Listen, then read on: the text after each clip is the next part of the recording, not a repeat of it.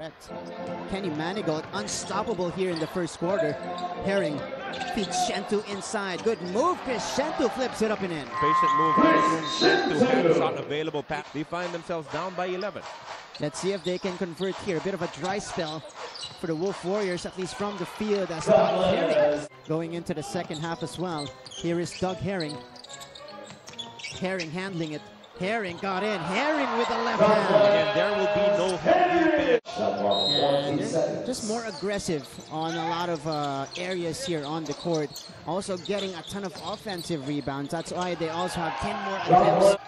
And that was, again, a 6-0 and back-to-back hits from downtown to create the double-digit advantage for the Black Bears. As Doug Herring, he was bumped by Julian Boyd. Did not even matter for him. A bigger player challenged Manigault there, but Christian deflected by Julian Boyd. So a counter steal. Doug Herring to the cup. And that's good for Doug, who is looking for the foul right after. Join their team in their attack zone right there.